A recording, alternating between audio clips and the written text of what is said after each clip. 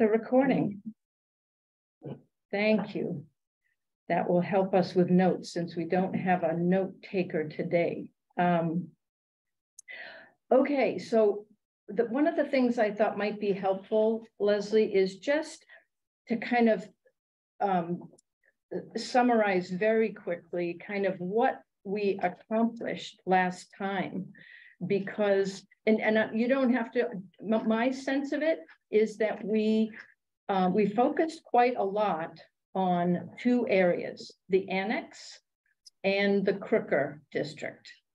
And we talked on the annex about, I think we made some decisions to kind of include a certain area, and we'll look at the map in a couple of minutes so we can understand what we're saying here. There are certain parcels that are along 201, sort of North Main Street, whatever. And those are going to be included in the upper village. And there's certain areas that are going to be just sort of taken out of this project because they will get handled in Kirk's work.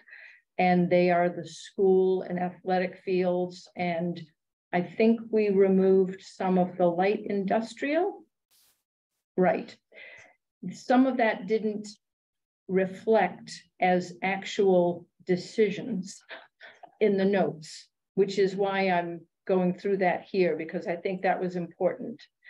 I think that was the main stuff did we remove one building type from the annex?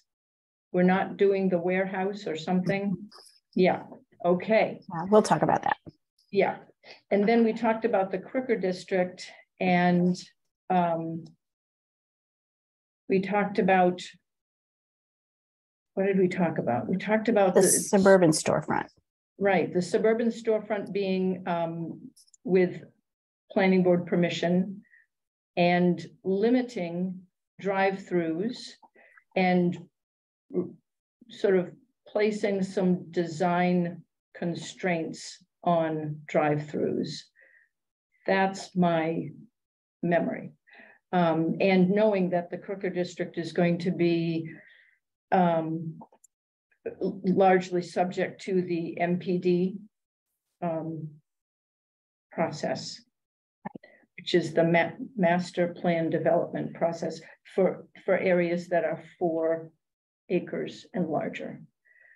I think that kind of hits most of the points in terms of actual decision making, not just review. Right? Right, okay. Right. So can you tell me a little bit about so is everybody that's on this call in CPIC now? Is this the CPIC? The only person who's not yet on CPIC is Pete Bono. And Pete has submitted an application to join CPIC, but the process, as you probably know, is that there's an interview by the select board, and that hasn't happened yet. So, yeah. And who we're missing today is Angela, Rick, and Andy Muncie, but hopefully they will catch up through the recording. Thank you, Mark. So we'll go ahead. Okay. And we have the full complement of or almost all of the planning department. We don't have the code enforcement guy, but or our admin assistant. Or what? Our admin assistant. That's right. Yeah. So at this, Andy. Yeah, I just want to make sure I understand what you said in the decisions in the annex district and in Crooker. Were those decisions made, or were we just still discussing those? And the reason I ask is I've got a lot of pushback from people in the community about the drive-throughs, being that in today's world, in the post-pandemic, a lot of companies are structuring themselves for people to come and drive through and pick up stuff, as opposed to just milling around and going in a store. So they had questions, and I couldn't really tell them whether we had made a decision or we were still in the discussion stage. Well, I think our consensus was that we would like to limit drive-throughs, that we have plenty of them, would like not to have any more, understanding that there may be a need for some, but we would like them to be limited and to have certain design specifications.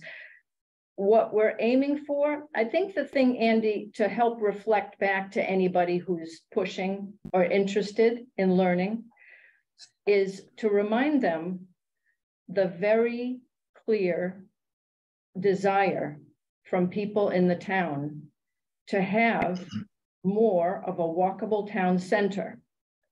And if we continue emphasizing vehicles, we're not going to have that with any level of safety.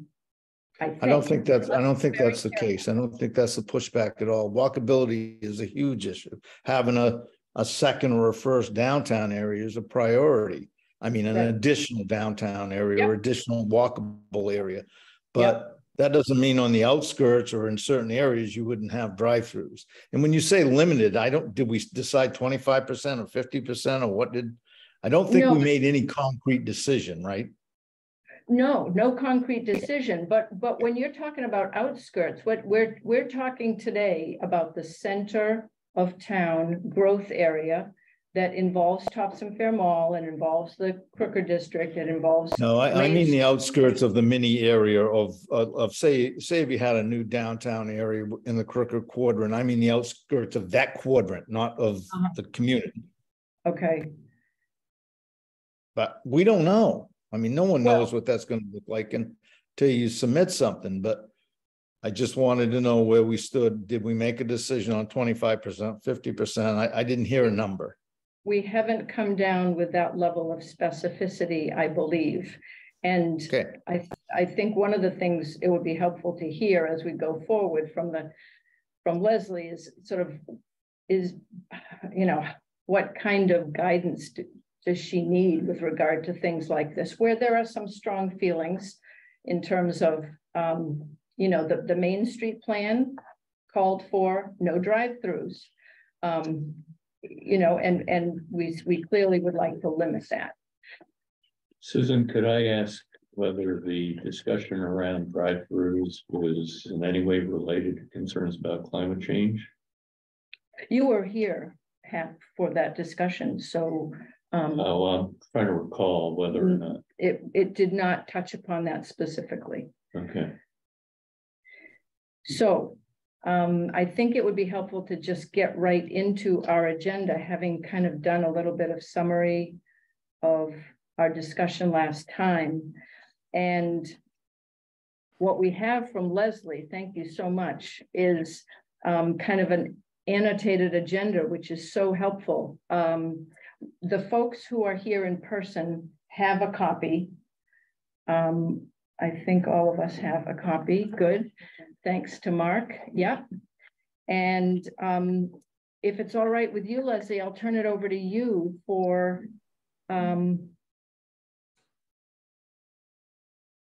to take it to our next steps in terms of, I think a lot is going to come out in terms of looking at the map. You've done actually two maps. You did a map and then a tweak and a second map. Yeah, I would like to say that, at the last meeting, one of the things that I got out of it, one of the big things that I got out of it was that the structure of the code as written is good. That the structure of the current draft that was worked through with Kate is solid.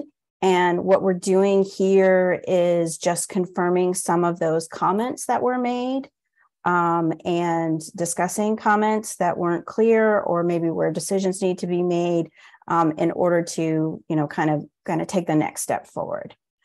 And so this agenda is written in response to those very specific comments and some of the confirmations that that I just wanted to revisit from the last meeting at the end if we have time.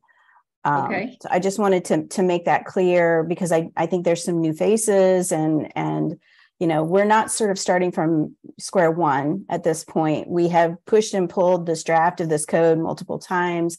And in terms of the structure, we're pretty good. But we do have some very specific questions that we need to finalize.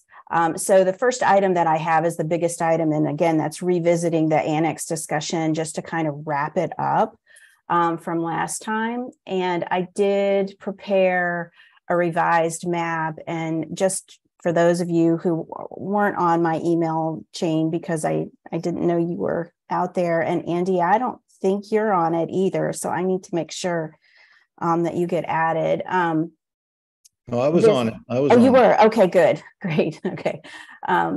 So just to confirm, so what I've done here, this is a map that Kate created that I do not have access to. And I need to get with Julie at some point to kind of figure out how we're going to move forward on that. But so I've sort of graphically revised it in Illustrator, but I think we're reducing the annex area to just these 3 parcels. So this parcel here is the old base housing with these 2 sort of circular drives.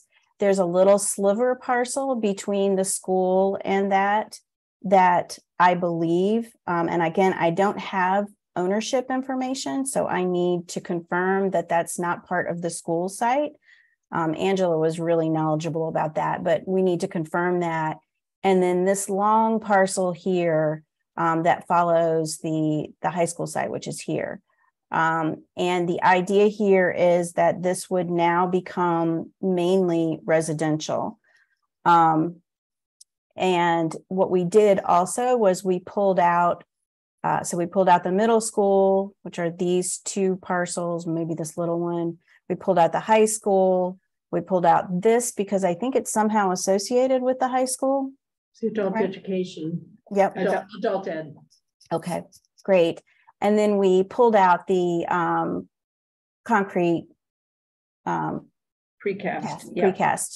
place. These 3 parcels in here are, I believe all 3 of them are part of Wicked Joe's. Yeah. Joe's. There's a lot of Joe coffees. So these 3 are part of the Wicked Joe's. And we also pulled that out because it is essentially a light industrial site. I just wanted to confirm that. Okay. Okay. So this is what we're left with the annex. Is that right? Your recollection? Okay. That's right. And I think just to let folks know that, you know, there was some discussion of doing some mixed use in terms of allowing some commercial activity. And there was a very helpful comment to say that, you know, there is a road that connects, and there have been some concerns, you know, with Highland Green and the Highlands. And it might be concerning to have lots of increased traffic there where there's already some traffic around the school, and so to limit that to residential at the moment. Okay. That's where we are. Yep. Okay, so confirming that's one of my bullets on the agenda. There should not be even a corner commercial if this were to redevelop somehow in this development. So it would only be, and just to also confirm, multi-unit and row housing. So we're looking for multiple multi-unit or single family attached. Yeah. Did you put your volume down? Okay. And are you muted? No. He's not muted. It was. He's muted now. Yeah. I'm electronically challenged. The comment I wanted to make about the annex and having anything commercial in the newly defined area is that we really need housing, and I think it would be unfortunate to take up any space that could be used for housing by commercial when we have it elsewhere. Okay. All right. let's just open up that question quickly, not to bypass the two planning staff here in terms of, are we being too strict in not allowing a corner store? I just remember growing up how really important our little corner store was and how important Rusty's has become in a certain area. Although we don't want a proliferation of mixed use, would it be wise to allow for, not to demand, but to allow for a little bit of commercial just to provide for that if a developer wanted to create that option in the neighborhood where somebody could. So walk. notionally, if we're thinking about the 15-minute neighborhood concept, I mean, that almost implies the need for something like, you know, a neighborhood commercial store. Well, there's schools there already, you know, so that people don't have to get into their cars and drive to the Topsham Fair Mall or wherever in order to pick up a carton of milk. That was my thought as well. And I work out of the adult ed center between the two school buildings. And it occurs to me those people that work there full time might want to walk to a store and get a coffee Or a sandwich. or Or sandwich. something. And I just don't know the viability of those kinds of mom and pop shops anymore. But if somebody wanted to give it a go and there was enough housing in the area that provided an income source, I think it's something maybe we should consider allowing. Maybe something along the lines of Rusty's or something. Something like that, Yeah. without the gas station. Yeah, sure. Yeah. Yeah. Neighborhood store. So I think there's kind of a, what about who's online? Andy, what do you think of that idea? Thumbs up or not? I think we should allow it, but I really doubt we'll see one there. I just don't think that model is profitable today. But I'd hate to say no. Rule it out. Yep. Because I could be wrong. So I'm okay with it. Okay, great. Is that helpful, Leslie? I think we're Perfect. kind of unanimous on that. Thank you. Yep. Okay, and then go ahead. Well, I think those are all good comments, and I buy that. I just is there a way of limiting the extent?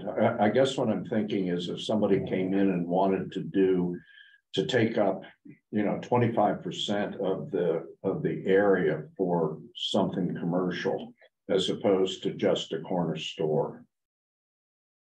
I think it was Scott and Angela that were the two that were really strong about this probably should be residential Yes, only here. yes. And you could put the corner store for this corner down on 201, you know, on the parcels there that are zoned differently. So maybe we don't need to actually convert the annex part that's having a commercial option. That would be a heck of a walk, would it not?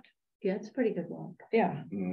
So I guess I would leave it up to our coding experts to say, can you easily allow for what we're asking, which is Yes. very limited, Yes. limited, not 25% of Right. the land. Just Yeah. a little, literally a little corner store. Got it. Yep, Yeah. I can do that. And it would only be it would be part of an MPD. So it would be part of any redevelopment of this larger parcel. Yeah. So Great. Yep. Perfect.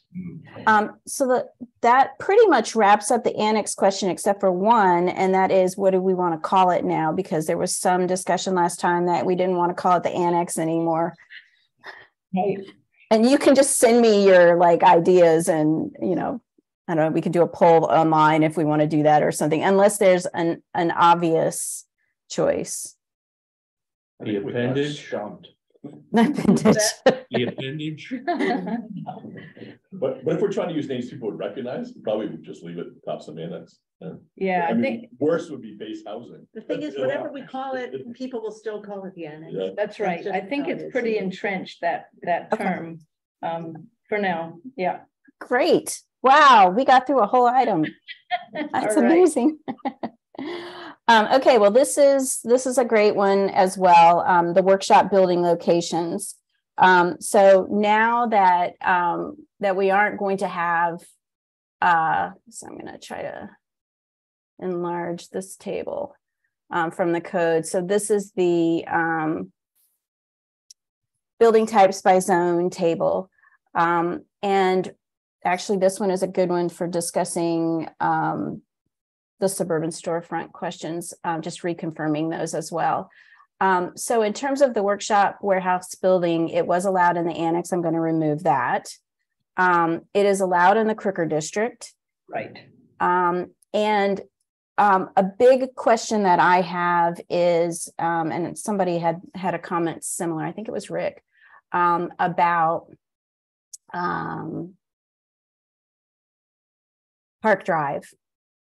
And I believe the uses that he was listing in there, Grandpa's Gardens or something, Grandpa's Gardens, a glass place. There are some light industrial uses, or they kind of feel light industrial. They're kind of more artisan, I think, along Park Drive. And again, this is partially me struggling because I wasn't in on your conversations with Kate about this new map. I consider Park Drive to be a pretty different area from Topsham Fair Mall Road. Right. And so I originally had this as its own zone, separate from Topsham Fair Mall Road.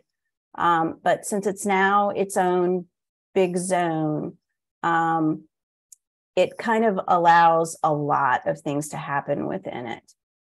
And I think that we probably need to allow the workshop warehouse building in it as well, because Park Drive kind of has that feel, even though there's a new multifamily building or set of buildings going in, right? Yeah. That's actually moving forward. Yeah. You know, I think there's going to be a little shift over time along Park Drive with its access to Crooker and the Topsham Fair Mall. But for the time being, I think we need to allow the workshop warehouse building there. Rick had some comments or questions about loading specifically. And I think that that's what he was kind of getting at, is that the workshop warehouse building allows for front or more loading doors on it. Yeah. So I want to get a sense that we should allow it in the Topsham Fair Mall area. Unfortunately, it would be allowed everywhere unless we set some geographic parameters on it or something like that, which, you know, just makes everything a little bit messier. The alternative would be to have a kind of Topsham Fair Mall 1 and 2, where Park Drive is its own. But I don't, you know, I'm just kind of trying to get at, again, I wasn't in on those conversations that you all had with Kate about defining this large area. Leslie, just to let you know, we did not, as a committee, get into the weeds on the Topsham Fair Mall. So don't assume that we actually gave more guidance there than you've already heard. We didn't. I think we were nervous about even sort of handling decision-making around the Topsham Fair Mall as a whole, given that it's you know, where we do have some hope that over time there will be some shifts. And if it makes sense in your mind, and I would open it up to our planning experts, is, you know, if it makes sense to have, you know, Topsham Fair Mall 1 and 2 zones, nothing wrong with that to achieve what we'd like to see there. So let me start off by saying this. If we look at Park Drive today, there's I think it's a Home Hardware there. Is that? What was that? Home Hardware? Or Home Depot. Home Depot, sorry. Yeah, Home Depot, big old Home Depot. And which is a big box retail. There's the Goodwill store, which is sort of a form of a big box retail. The introduction of Market Basket is going to drive development in that area. And, you know, as we've seen from the 100 Park Drive application, some of it's going to be residential, but in all likelihood, there are going to be other forms of commercial development that wish to situate there as well. And Home Depot's not actually on Park Drive, it's on the next street up. Okay, but I mean, in the general vicinity. Yeah. So, I mean, that's those are the kinds of economic forces that will come to play in decisions that are made about Park Drive.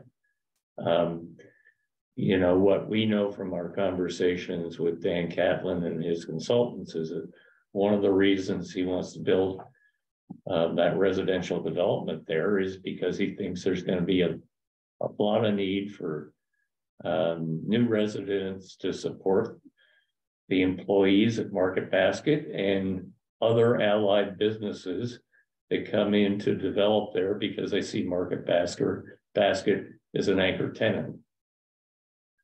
So it could be, you know, some kind of mixed use area, but I wouldn't preclude the possibility of more big box development in that general vicinity, I should say. My view is that the new development that Dan Catlin has got going is in a sense is the interloper in terms of bringing residential multifamily to that particular location, but it's a shift that we want to emphasize. You know, my sense is we're not so keen on emphasizing more big box. I mean, that's part of what came through in the 2019 comp plan update process. We've got plenty of those. They don't bring in value per acre. They just don't. And retail is going through big torment right now, and we don't know how it's all gonna shake out. But we do need desperately housing. And so I'm not sure if in looking at this, Leslie, we want to expand. Does it make sense to you to expand to another street? I mean, Home Depot is on another street. Do we want to look at beyond Park Drive? I mean, we can. I think what I would recommend is let's figure out what Park Drive is first. Okay. There's not a lot of, I don't think that this is, I think that this is mostly drainage in here. Right. I think there's maybe some land here and here, but I think in general, we're talking mostly about Park Drive. This area is outside, I think, of the limits. Yeah. So the frontage along Park Drive, Home Depot doesn't front, it sort of backs up to these parcels on Park Drive, which again, I feel like there might be drainage in there as well. I think my biggest question about Park Drive is there are not any large parcels, so it's not going to trigger MPD. These are going to be parcel by parcel developments. Right. We can allow housing, but I think the biggest question is the light industrial that's there. Do we want that to expand? Yeah, I mean, it seems like a good location for it where it's already there. And we don't have other light manufacturing, light industrial areas really in the town. And where light industrial kind of borders with crafts, you know, and that kind of thing. That doesn't pose any problems. One of the things we're learning from the applications that we're seeing coming through the door is there apparently is a huge unmet demand for storage facilities. Oh my God. More. We already have loads. Oh, and we've got more coming in. Everywhere. Yeah. Off of 196. Right. Yeah. And you know, I think the current owner of the big storage facilities that on Park or somewhere nearby is maybe looking to expand as well. So according to these entrepreneurs, there's a lot of demand for additional storage facilities, and you know, that could very well be part of the picture too. Does that fit in, Leslie, or how does that fit in with what we might want to see? And does that, I guess, does that call for a 2-zone sequence in the Topsham Fair Mall area? Well, I think that, you know, do you agree that Topsham Fair Mall Road and possibly Midway Drive as well, which I think it feels more like a driveway than a road, right? But Topsham Fair Mall Road and Midway have a different, they currently have a different feel. There are different activities going on on those than on Park. Right. And I think that the future is different on those than it is on Park as well, probably. So my concern is that anything that we allow on Park, if we keep it all one zone, is really going to be allowed on Topsham Fair Mall Road as well. And so you might get something that's more sort of light industrial like. Now, there are ways to like manage the design. And I think, you know, places like the Wicked Joe's that could have a coffee shop at the front, or artisan uses that can have a sales place. Like I'm sure the glass shop probably sells to local people as well, isn't just a contractor supply. That can be, you know, a nice place. It doesn't have to be, we can put the loading areas on the sides and such, but so I think that there's some allowances to consider. There's some kind of gray areas in between, but just in general, if we want to allow for that kind of whole light industrial use without any kind of focus on consumers in the Park Drive area, we probably don't want that to occur on Topsham Fair Mall Road. I'd agree with that. Yeah, and historically we have had light industry as a non-allowed but contingent use in the mall, which I always wondered about. There was a candle factory for a while that went into it wasn't Marshall's, but it was Bradley's. a department store. Bradley's. Yeah, Bradley's. Yeah. So, and that just came in and I was like, wait, that's manufacturing. That's not a storefront. So we should be clear what we want and where. So I'm focused on the Park Drive issue and what is going to feel like if more light industrial comes in to the people who are living in the new development. If we want to emphasize the residential nature of that area over light industrial, and I get confused when I'm thinking about, okay, what are we saying about the rest of the mall? And what can be included there. One of the things that comes through in the plan is the possibility of some infill, I forget what it's called, but small incubator maker spaces, you know, that's not retail, but what's wrong with that?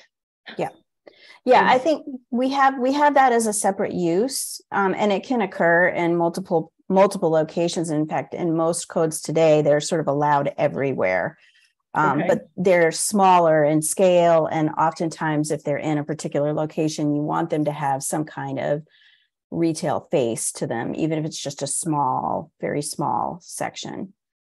So that's the gray area that I was talking about, that I think for the time being, we're not talking about that when we're talking about Park Drive. When you're talking storage warehouses and light industrial, and also this is what we're talking about could happen on the backside of Crooker as well.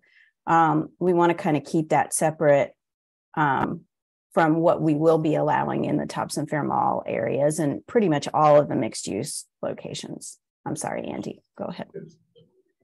Andy, go ahead. Yeah, so we're talking Park Road right here, right now. There's no residential on Park Road. I don't think there's any plan, well, other than the one, other than that new one that, yeah, that's right. So will that be the only residential that will For the be on moment, Park? but that's a pretty big development, Andy, that's proposed. Yeah, but I don't see residential pods of residential along Park myself. I see the residential next to Goodwill because it's right next to Mallet Drive, which was also developed by Dan. Right. Do we think that some of these vacant spots along Park would be additional residential? I'm just asking the question. I never envisioned that be residential at all. Well, we don't know is the short answer right now, given our current code. I think that one of the things that we can keep in mind is that we're giving you sort of the tools for the future as well. And so the mixed residential, that might even, the mixed residential that we're allowing up in the annex. And this is what I was trying to kind of get forward with the previous map. But that zone could always be rezoned to this area. If, for example, from this point south, you got another residential development proposed, it could be a small area. It doesn't have to be all of Park Drive. Perhaps what we do is we zone Park Drive with something that is more sort of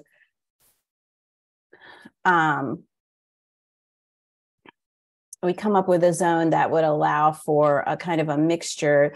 The problem is you have to be really careful about the kind of light industrial that you're allowing to happen near multifamily. The maker spaces, the smaller scale, if there's going to be lots and lots of truck traffic kind of coming and going, we want to be careful about that.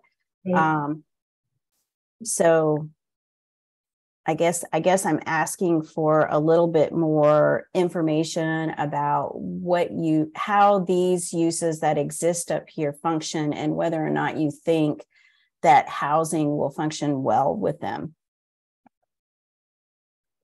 To some extent, it would be a function of, whether there are sufficient buffering requirements between something like Home Depot, I get mixed up with the Canadian chain. And as we all know, there's lots of instances where there are adjoining residential and light industrial, in some cases, heavier industrial sites. But those that work best are those that have some kind of sufficient buffer between the residential use and the adjoining use. So that could be part of the solution. We're also seeing a lot of applications for solar farms these days.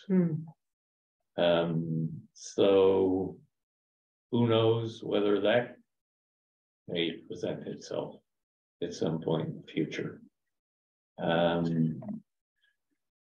Are we thinking that this area is in any way conducive to solar farm development? I'm thinking, given the size of the parcels, that it's not, but am I incorrect? I wouldn't think so. Yeah. Okay. So allowing some mixed use, being careful about it. I think that's as far as we can get, Leslie. Okay, well, but I'm not hearing necessarily mixed use. I'm hearing a mix of mixed use across the board, mix of light industrial and housing. And housing, that's right, that's right. And then, of course, we have the Goodwill store as well. So it's going to be a kind of messy zone. I mean, the other thing that we could do is sort of split it and everything north here be one thing and everything south be another. Yeah, what if you did that, Leslie, and you took the north part, and that's the Topsham Fair Mall 2, that's got the light industrial, and then the rest of it is the mixed use / retail. I like that. Yep. Okay. Like that. All right. Solution. Now, Andy, do you have another question, or are you, for the moment, you good? No, you're muted. Oh, you're muted, Andy. He just needed to remove his. Yeah, we're good. I can't see myself in the screen for some reason, so I forgot it was raised. Sorry about that. I just problem. lowered it. No problem.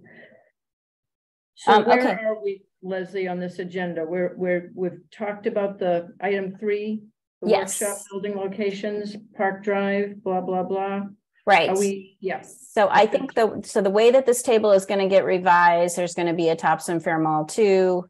And we'll figure out the name later, with workshop warehouse building as allowed, the general building as allowed, and so on. And then I'm removing the workshop building from the annex, and I am leaving it in the Crooker district. Right, that's right. Okay. Yeah. So that's great. That's item number 3. I'm going to actually skip to some of the discussion since we're on this table about the suburban storefront, and since it was kind of brought up, the drive-throughs in the beginning of the call. So down to number 7. Yeah, it's confirmation. It was going to be confirmation, but I think there's still some outstanding questions that I wasn't aware of. So in terms of the suburban storefront, the way that this is going to change is we're removing it from the upper village. Right. We are limiting it with, it just has planning board approval in the Crooker district, and it will be allowed by right in Topsham Fair Mall. I think that's where our discussion was, and if there's further massaging, we can hear that now. A number of months back, we received an initial sketch plan proposal from Dan Catlin for a mixed-use development in 99 Main Street, which would include a grocery store and probably some smaller retails. Now, would that exclude this from the suburban storefront building? That wouldn't be a suburban storefront. That's not what he was proposing. He was proposing just regular storefront buildings, like traditional storefronts.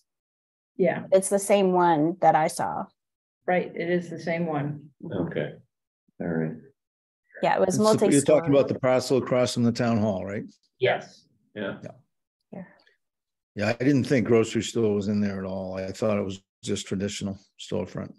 No, he had specifically mentioned a grocery store at that time. So that's why I'm asking. But is that something that so we're looking at Upper Village and whether or not the suburban storefront is going to be allowed. That's not what Dan was proposing, a suburban storefront. How do you want to address that, Hap? Well, my understanding of his conceptual plan at that time was that it was going to include a grocery store. But it was not a suburban storefront building. And I think that's what Leslie, are you asking for guidance on that right now in terms of the confirmation of not allowing it in certain areas except, yeah. I thought that we discussed that we weren't going to allow it. And that would be a single use, single story building.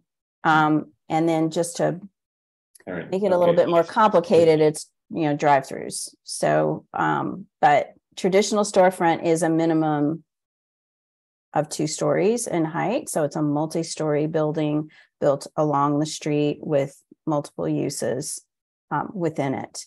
And so I think that one of the things that Hap is bringing up, tell me if I've got this wrong, but is that we have this allowance for a double height or a taller building in the suburban storefront. And if it was a grocery store planned for that location, then it wouldn't fit in really. No, at the time it wasn't. It was going to be a grocery store on the ground level and likely residential up above. Oh, okay. Well, then that's fine. That would be allowed. Okay. Yeah. Okay. So that's just to confirm that. Now, we do have, or Kate had shown the Topsham Fair Mall site zone extending over to this intersection. Which I think is Monument Place, is that right? That's along Monument Place, and it is up to, so it incorporates these parcels here. Right up to the corner or not quite? Includes bootleggers and that car wash. Oh, okay. That makes sense. I think. No, except for the topography. It goes up to here. Okay. Grabs all of this.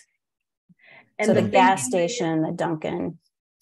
Yeah, and I think the thinking there, Leslie, is that offers some good potential for sort of walkable mixed use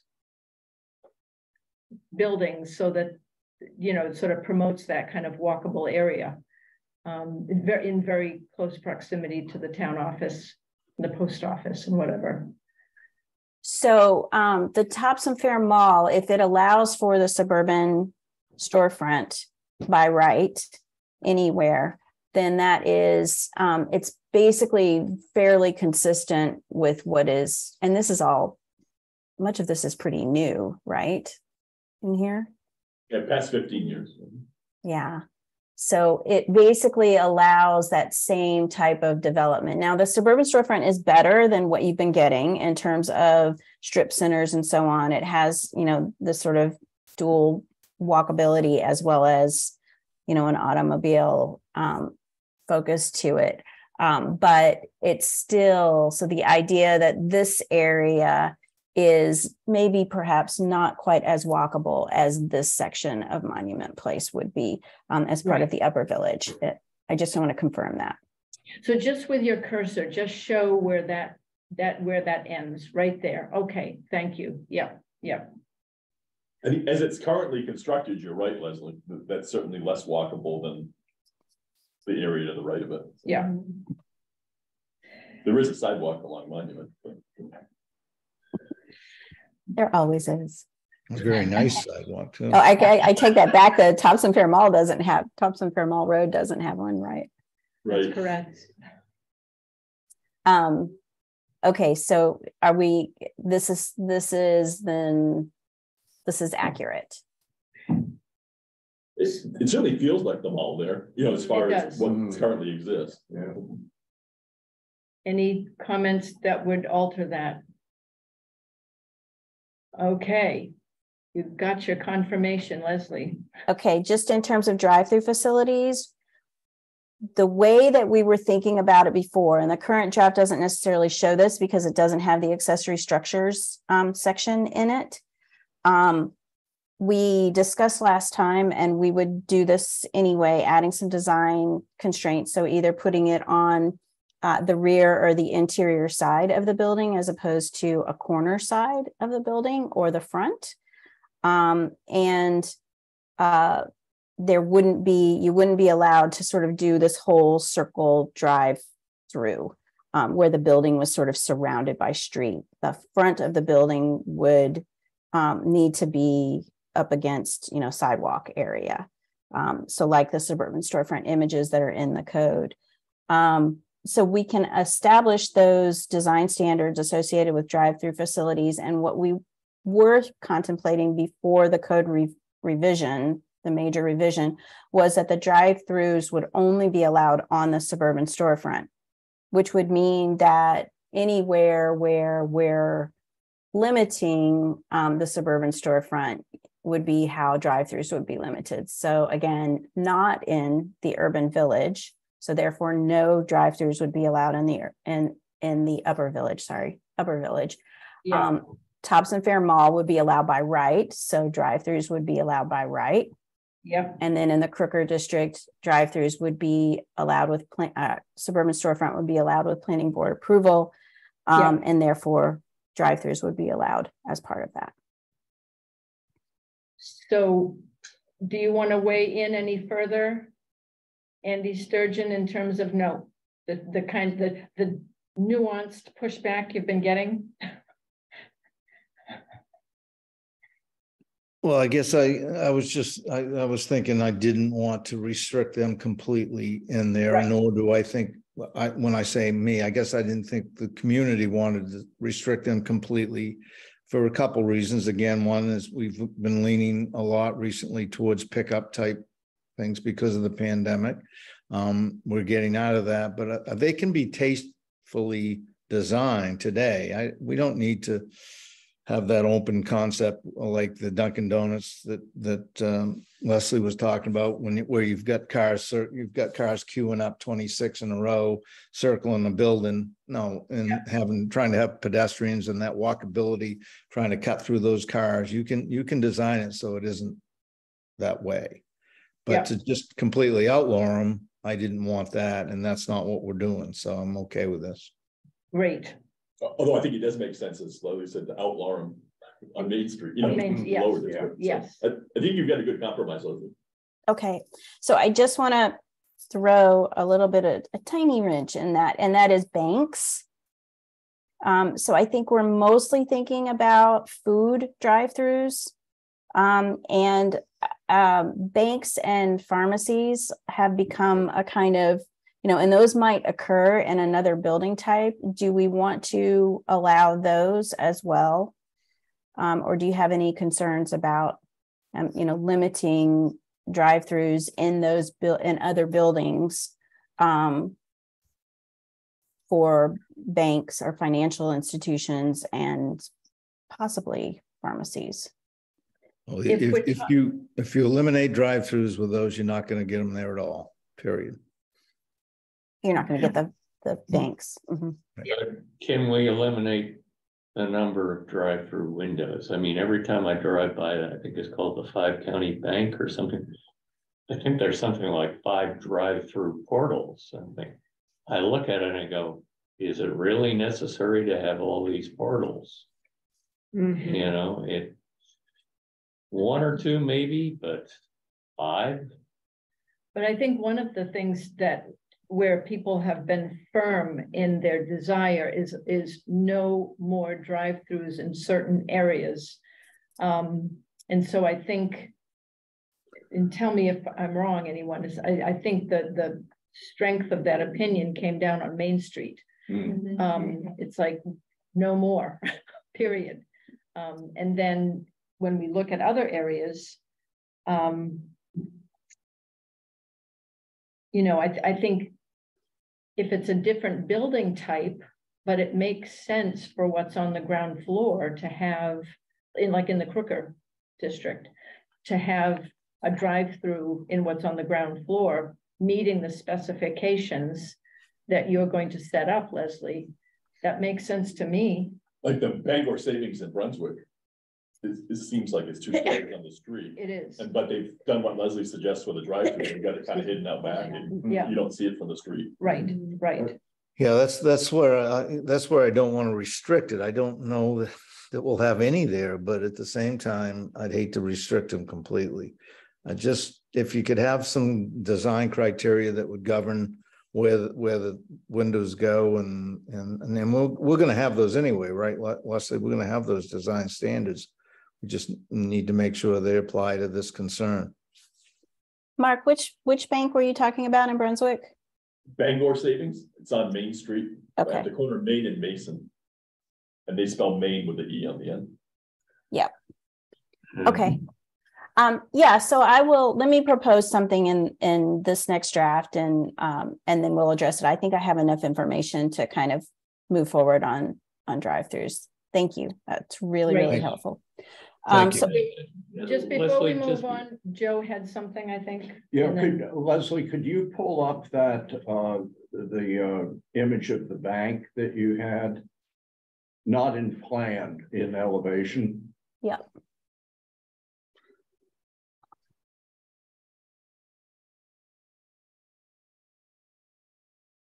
Oh, where'd it go? There it It's is. right there. I always think it has more trees around it than it does. Yeah, good, thanks. Rotate back. Well, it doesn't.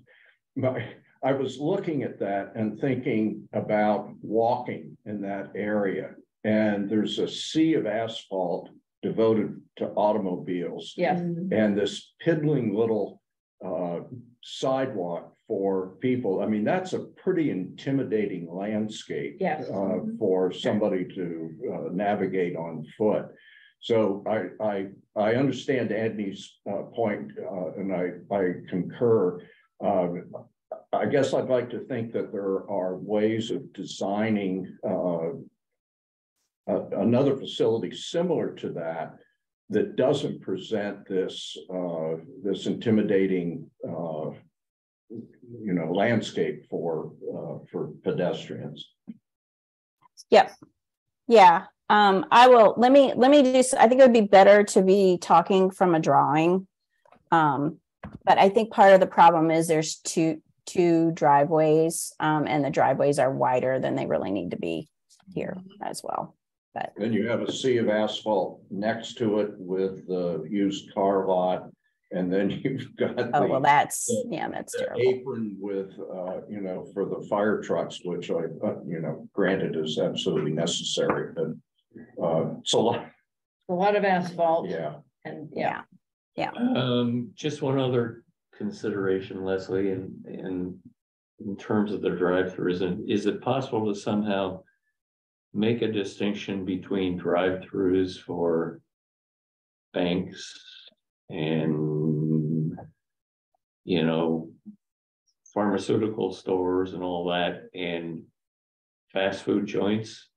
Because typically the lineup for fast food joints, and especially something like Dunkin' Donuts, gets extraordinarily long, and sometimes it backs out onto the public street or a highway. And so what can we do to kind of better control that if we're going to allow drive-throughs for those types of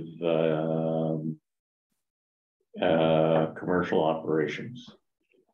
Yeah, absolutely. I let me do some drawings and send those around, and I think that will settle the concern, because there is a way to kind of get it to wrap around the back and only have one entrance. There's some good examples of that. I think I showed one last time in the meeting. Yeah, and in particular to sort of find ways to limit the stacking that backs up onto, you know, public rights of way. In case we get a Chick-fil-A. Yeah. Well, even Dunkin' Donuts right now is pretty bad. Starbucks. Yeah. Okay. Yes. So that I think takes care of that. So I've got a couple of very specific questions, and one of them was Rick's, but I think it's worthy of a bit of discussion. The frontage along 196. So let me pull it up. What I was assuming we were doing with the sort of focus on Monument Place as the walkable street, and I guess Horton as well, is that 196 would be the backside as it kind of is now, because there's not access off of it. But that we would have some treatment, a landscape buffer for these through lots. And I think that this is what Rick's question was about, but since he's not here, I don't know if we can confirm that, but I just want to make sure that, you know, what I am thinking is that the front of these sort of through parcels would be either Monument Place or Horton Place, as opposed to fronting on 196. Now, I still haven't seen Aroma Joe's. I would love to see the design for Aroma Joe's, because everybody talks about it all the time and nobody's ever sent it to me. It's not too photogenic. We can send you pictures. You don't have any plans? Oh, I'm sure we do. Yeah, there should be a set of design plans at the town office. Sounds like it. So which way does it, where's its front? 2nd Street. It is on 2nd. Okay. Yeah. And then it has a drive-through, right? Yes. And is the drive-through on the Main Street side or where? It's on 2nd as well. The building fronts Main Street, and then the drive-through's in the back, and you get to the parking lot in the drive-through from 2nd Street. Oh, okay. So the front is Main. Okay, Yeah. That's good. Okay.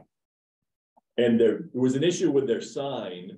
They put it too close to 196 because they were trying to get on the other side of the trees they planted for landscaping. But they had to move the sign back closer to the building. So as the trees grow up, you're not really going to see the sign from 196 anymore. Oh no. Well, so I think that's what he was referring to, what Rick was referring to. So there won't be as many, since this is this parcel, it'll really just be these parcels in here, should they redevelop. Because these would front on Horton, I would assume. Their access is gonna have to be for monument because it's controlled access on the bypass. So it does seem to make sense to have the back, so to speak, be the bypass and the front be the monument. Okay. Okay, well, I guess we can ask Rick later.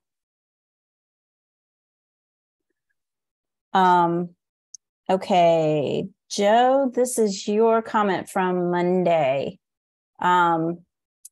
You had expressed concern that we were losing the node here at Elm, the older historic node here at Elm. And I don't know if you recall this, but that's, I had sort of defined that as the sort of mixed use shopping, restaurant, retail kind of node for Main Street. But there was a lot of discussion, and it all was reinforced by the comprehensive plan that the idea is that the whole lower village area could eventually probably become that. Yes. So I know Susan is gonna like chime in here. So yeah, I'm gonna have to back off on that because my perception of that area is that the intersection of Elm and Maine is all that's left of the original center of town, and I was viewing it from kind of an historic perspective with the scale of the buildings, yada yada. Granted, that's not particularly attractive, but I understand, and I've got to let go of that. Are you thinking more about because this is all south of Elm right here? Yeah. And if you look right at the node of Elm and Maine, that's a different that's where the zone transitions. Right. Yeah. So right, that's the house. Yeah, I've got to let go of that. There's just so little of the fabric of the original or the historic part of the town left, the commercial part, that I was just viewing it differently. But well, just consider that we did model the building types sort of based on these.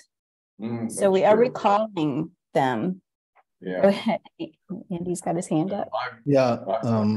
When you said this, Joe, being someone that's new in town, relatively new, 4 or 5 years, I look at that Elm Street as the transition area. I look at from Sea Dog up to Elm as being that lower village. I thought that was, and it's flatter.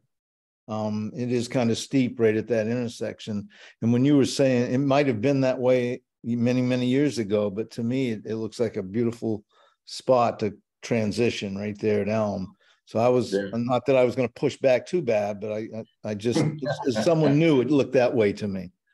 Yeah, well, I'm new too, just not quite as new, but I mean, obviously the fact that has been established for some time, I'm kind of out in left field here, I think. Obviously other people view it the same way. So I don't feel the need to spend any more time on it. But let me just ask the question, Joe, in terms of the concern that you're feeling, what would you like to see? That's the problem. Ah, yeah. Okay. I don't know. Okay. I think with the lay of the land there, probably the current use is about all it could ever be. Yeah. Because you've got that yellow house that's almost in the street, and then it's a steep banking to the stream behind it. That gully is really limiting. To that whole side of. So for the next like half mile up until you really can't do much other than the residential stuff that's there. It's all the way to Wilson. Yeah. I mean, the other thing we need to take into account is that's a high traffic area. Yes. And it's really a thoroughfare from Brunswick into Topsham. And so whatever we enable in there needs to be mindful of the volumes of traffic that go through there. That's actually kind of a good segue to your other comment, Joe, that you haven't brought up again, but was in the written comments on the draft about the zero setback concern. And we do have, so these are built right up to the edge of the right of way. And we do have we did in the original, a requirement. Oh, thank you, Julie. For pedestrian area. So if it is this close, then there's a requirement, and I'll confirm that it stayed in the code. I'm pretty sure it did, the minimum streetscape area in front. So if something new were to get built, it would have to have a little bit more space. So does that make you more comfortable? Absolutely. Yeah, it's that. I mean, this is where my concern about the historic character falls apart, because that's about as intimidating a pedestrian walkway as as Upper Main Street that we looked at earlier. So yeah, that would certainly be helpful. There's a gauntlet-like aspect to parts of Main Street that make it very unfriendly for pedestrians. At the same time, tell me if I'm wrong, Leslie and Kirk, but that gauntlet feeling or buildings up closer to the street tends to slow traffic, does it not? Vehicular traffic. And slowing vehicular traffic a little bit is not a bad thing. I mean, the speed limit there is lower than most of the traffic goes. That doesn't mean they're driving the speed limit. Right. That's what she said. Yeah. And I live not far from that intersection of Elm and Maine, and I am regularly observing a lot of traffic, much of which is going well beyond 25 miles an hour. And so if we were to enable more development in that vicinity, how do we provide access and egress to those sites? And how does it affect the flow of traffic? Certainly has to be some thought given to that, because I walk that area too, and it's almost as scary as walking across the bridge. Not quite. Oh, yeah. So that I think that most, there's two more questions. One is Rick had a question about the number of row buildings, or the allowance for row building types, pretty much everywhere. And I think that's the row building can be used for a lot of different uses. It could be a mixed use building. It could have different, commercial on the ground floor, or not commercial, or offices, and then upper living and so on. So it's a really flexible building type, and it's a really common building type in the area, not in Topsham really yet, but in the older historic areas. So I'm wondering if anybody has any sense of his concern about that question in terms of allowing it everywhere. I do not, but we can relay this to him. And let's just ask the question of, is there anyone else concerned about, I remember one of our very, very earliest sessions with you, Leslie, when we really didn't have our minds wrapped around this, what you were presenting to us at all. But, the idea that this is one of the most flexible building types came through, I think, very clearly. Does anyone else have a concern about allowing this everywhere? You mean on Main Street, or?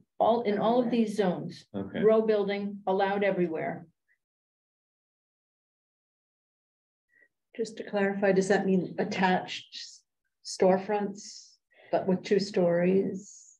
It's 2 or 3 story. 2 or 3 story, right? Okay. Mm-hmm.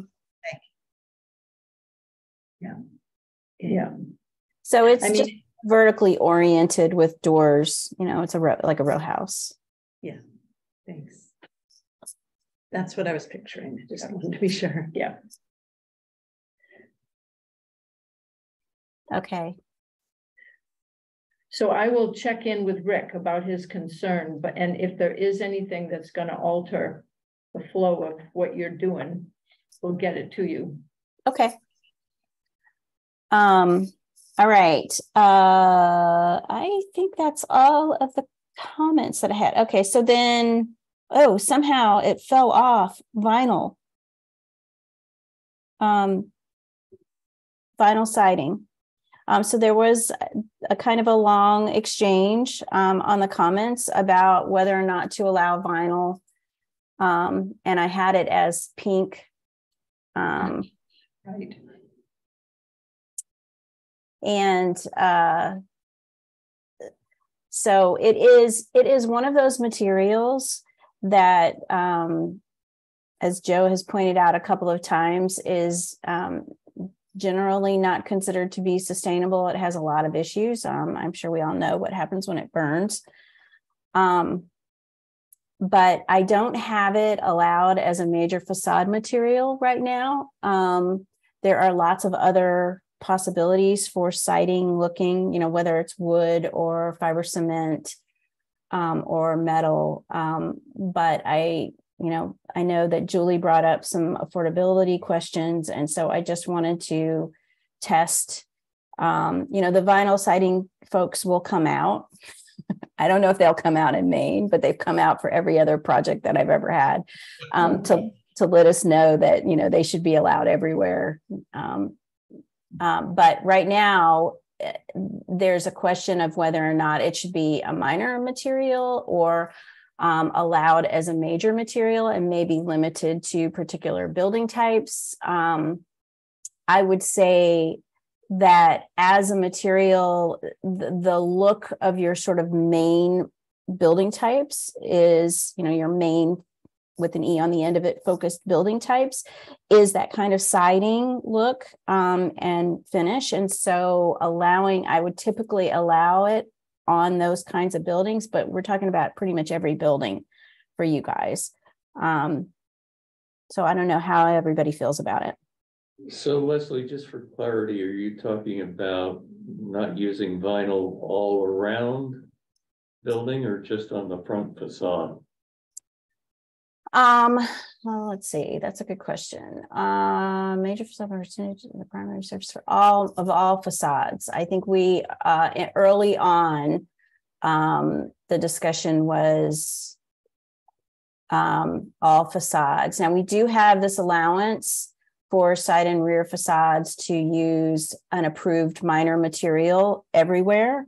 That would mean, if those side and rear facades were not visible, then the code enforcement officer could allow that. So that's written in there. Again, we have minor and major facade materials. So the split difference, I believe, is 65-35 for all facades. So each facade measured separately. And then in terms of accent and details, we do allow vinyl soffits and trim and such. So we're just talking about the surface of those facades and whether or not we're limiting them to 35%, a maximum of 35%, and making them only a minor material, or allowing them on 65% of the facades, and that would make it a major material. Julie, correct me if I'm wrong. We had someone with a historic district committee about a month ago redoing one of the buildings on Lower Main Street, and he wanted to use vinyl. And the historic district committee said, at least currently, they said we couldn't object to the vinyl as much as we'd like to, but he wanted to do vinyl shingles, and they're like, no, you can't do vinyl shingles, that'd be vinyl clapboard, because that's what kind of fits what's there historically. And they were encouraging him to do wood on the front facade, right, and put vinyl on the other facade. Okay, so we could write it like that. Were they okay with fiber cement? Yeah, they would have been okay with fiber cement. Okay. So that just tells me, that we're kind of on the same page. Excellent. On your wood, Leslie, does that include engineered wood, like the LP Smart Side or something? Yeah. That's more affordable than I think some of the other options. So, actually. Leslie, quick question on the designation of the thickness I think it was 0.040 or for the vinyl. Is that, I mean, there's a whole range of vinyl. Obviously, does that get us to something that's sufficiently rigid that it doesn't look cheap, look really cheap? Dentable? Yeah, it's in the middle. It's in the middle. Okay. Yeah, it's in the middle. And I mean, would that pertain to the trim and soffits as well, if that were chosen? no. I've seen Yes, it does. It's actually this. Okay. I'm sorry, say that again. Oh, just that I've seen soffits that are so flimsy they sag. Yeah. Well, I think they're going to still sag, but this size, but less. but I do have that size, and I can go back and verify that. It's been a while since I researched that, but yes, that's what I have. Yes, it's the same size, same thickness. I will add, I agree, Mark, about the composite wood. And for some reason I didn't do that here, and I'm not sure why. I have composite as a minor material. Some of them are starting to look really plasticky, but if you haven't had that experience, then I will add those. Well, can you add those materials that don't look particularly plasticky? It's really hard to figure out what's going to trigger that. I will try. I'll do some more research and try and see if I can figure it out.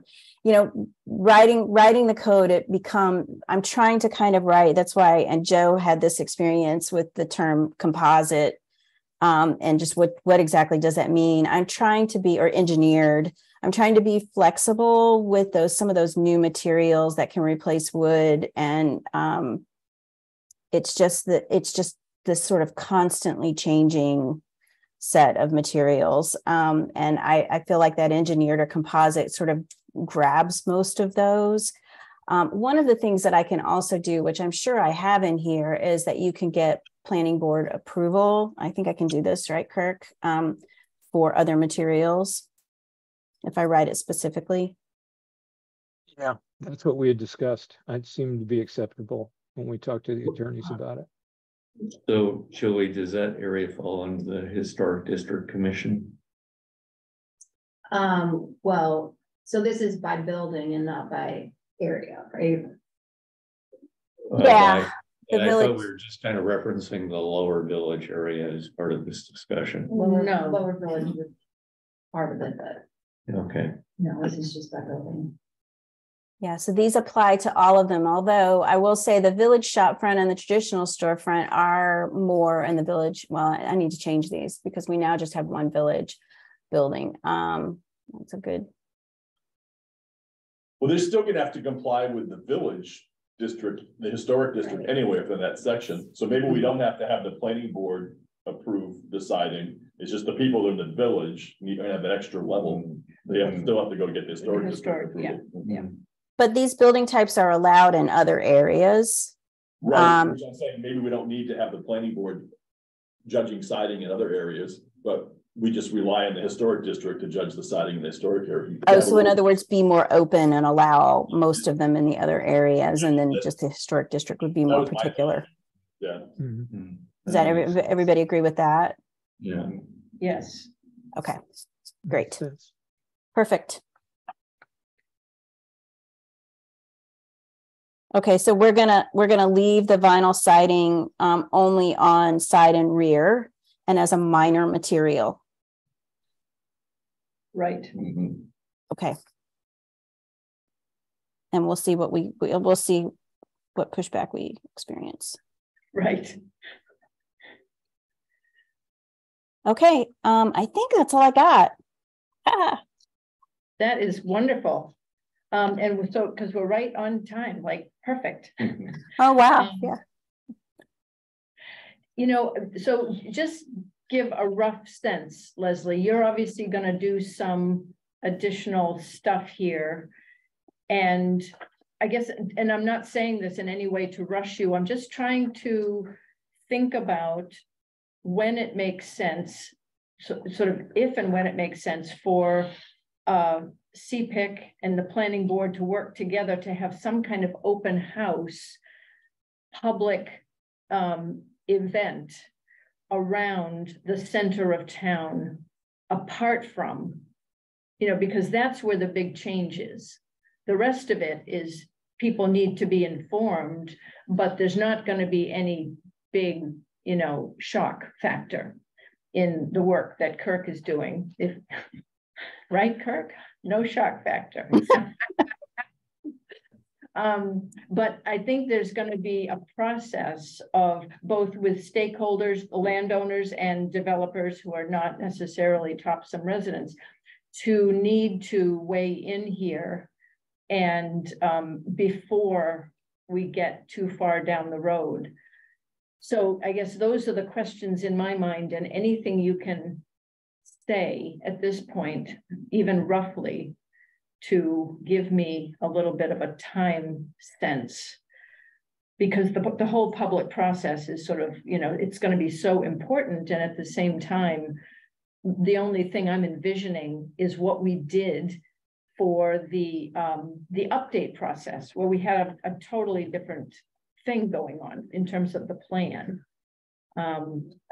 And people still talk about how wonderful that event was at the library, you know, where they could look at photographs and put sticky notes. And so I'm just wondering how this might work. And we don't need to spend time on this right now, but maybe you and I can do a little offline noodling about this. Are you thinking of that event with Leslie and Kirk? Yeah. Yeah. Oh, yeah. Okay, well, let me get you a revised draft. Yep. And a revised map, which I need to work with Julie on. And actually that is the biggest question for me, because I'm not sure, I'm not sure how we're going to do that. And so I think when is your next CPIC meeting? Is it the 10th? Yes, that's with the next regular meeting would be the 10th of April.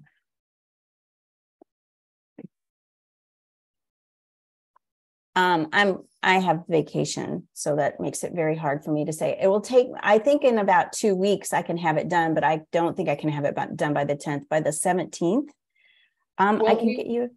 We'll have a workshop session on the 18th. Oh, April. Okay. Great. How does that look? That's looking good, right? Yep. Susan, I've got one last question, if no one else says. Sure, that helps, Leslie, in terms of just, you know, pinpointing that. That's great.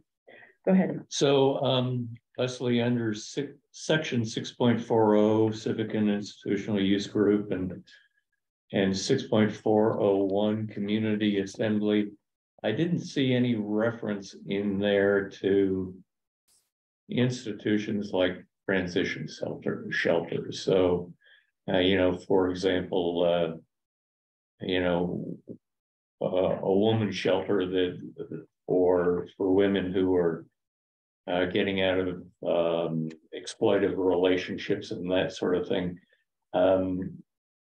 Would that be a natural fit within that paradigm? That's a Kirk question. I'm trying to find the uses section so that I can pull it up for you. Yeah, it's Article 6.